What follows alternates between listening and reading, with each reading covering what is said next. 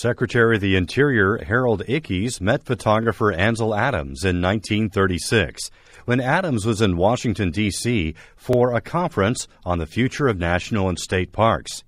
Adams showed the Secretary his prints of Kings Canyon, which Ickes would later use to persuade Congress into making Kings Canyon a national park in 1940. In 1941, Secretary Ickes commissioned Ansel Adams for a special project. The goal was to produce large format photographs, as Ansel Adams would say, enlargements with a vengeance, to convey not only the beauty and grandeur of the natural scene, but to show interior managed resources,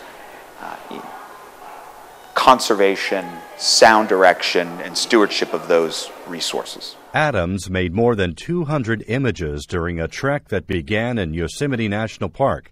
He photographed more than just nature, portraying Boulder Dam, at the time the world's largest. A special part of Adams' assignment was to show Native American life and culture. In the two photographic murals that we have that show Native American children, both of them, you can see there's an emphasis on traditional jewelry and also a traditional lifestyle in the reservation. One is at a pueblo in San Ildefonso Pueblo. The other image is of a Navajo girl coming out of a hogan, and she's dressed in a traditional top and also traditional jewelry as well. The Mural Project was halted in 1942 because of World War II.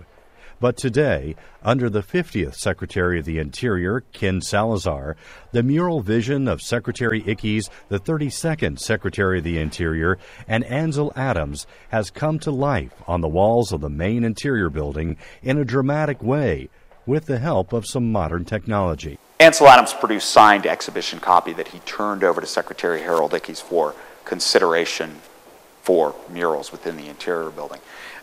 These were typically 8 by 10, and what would happen is if you were to take that image now and scan it digitally, that 8 by 10, scan it in a high resolution, and you're going to take that image and you're going to blow it up, something that's this big.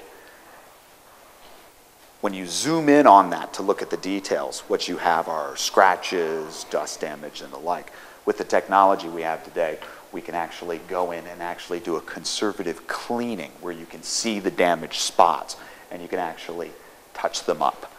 Ansel Adams, The Mural Project 1941 to 1942, features 26 giclée canvas murals of some of the most iconic sites of the American West, including Grand Teton, Grand Canyon, and Glacier National Parks.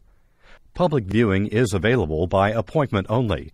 For more information, go to www.doi.gov/Interior Museum.